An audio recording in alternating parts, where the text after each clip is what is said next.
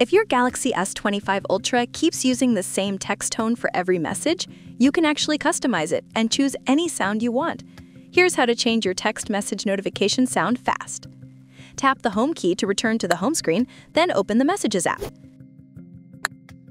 If you're inside a conversation, tap the back button to return to the full messages list. Tap your profile icon at the top, then select Messages settings from the pop-up menu. Tap General to proceed. Tap Notifications, scroll down and tap Notification Categories. Choose Incoming Messages, then tap Sound. Now scroll through the list and pick the tone you like. Once you're done, tap the back button to save your new text notification sound.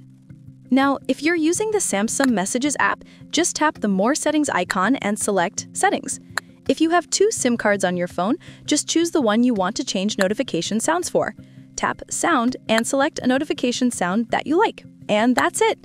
If this helped you personalize your messages on the Galaxy S25 Ultra, give it a like or watch another video to learn more ways to customize your device.